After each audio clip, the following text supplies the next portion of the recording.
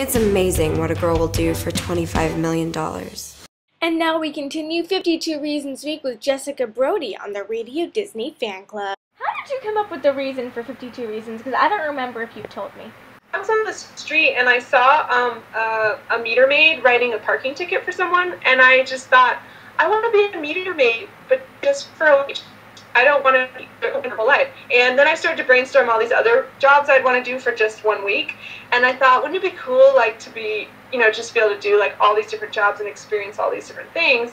And I'm like, well, I can't do that because I have a job, I'm a writer. So I decided to create a character that does that. And as soon as I thought, what's the funniest character to have to do a bunch of different jobs, like, that immediately popped into my mind, a spoiled heiress. So that's where the idea came from.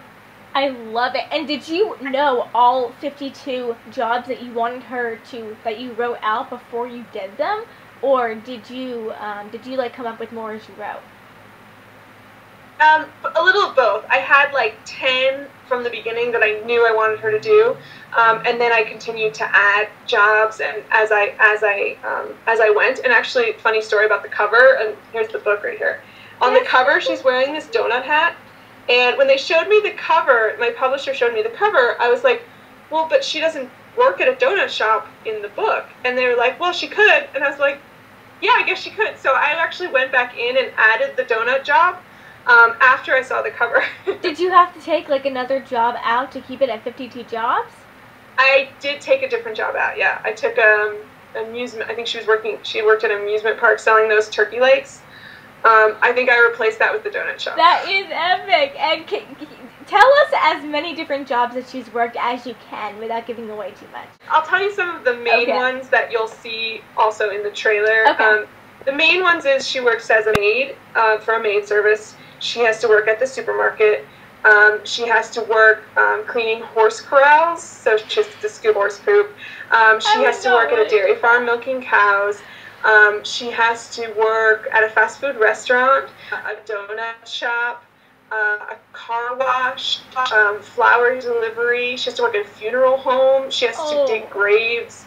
Did you have trouble coming up with all of the 52 different jobs for Lexington to do? Because I know that might be a bit of a task for me to come up with. Well, I knew from the beginning that I was going to be 52 jobs because I wanted her to do one job every week for a year. So it's 52 weeks, 52 years, or 52 jobs. Yeah, that would be bad, 52 years. That would be horrible. I don't think it would be worth working for 53 years just to get her trust fund. No, I don't think she would do it. No. Did you write the jobs in order, or did you change them as time went on? You know what? They changed a couple times. I knew there were going to be a few jobs that were kind of the big jobs. Like a lot of the jobs are just really quick. Like I mentioned them in one sentence.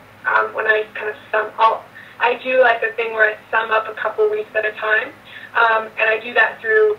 Lexington has to do these status reports for Luke, her babysitter, her intern that's watching over her. So she does the status reports in the form of video messages. And in the book, I include transcripts of those video messages. So I'll use the video messages to kind of sum up like a couple weeks at a time, where you would see her do the video message and go, oh, okay, so it's been like 3 weeks since I last talked to you, and in those 3 weeks I've done this, this, and this.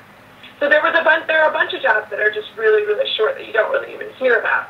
But I knew I wanted a few jobs that were kind of the bigger jobs that I paid a lot more attention to. And so those jobs from the beginning, I knew what those would be. I knew they would be the fast food restaurant, the maid service, and I think the flower delivery was like one I knew I wanted to do it a lot with.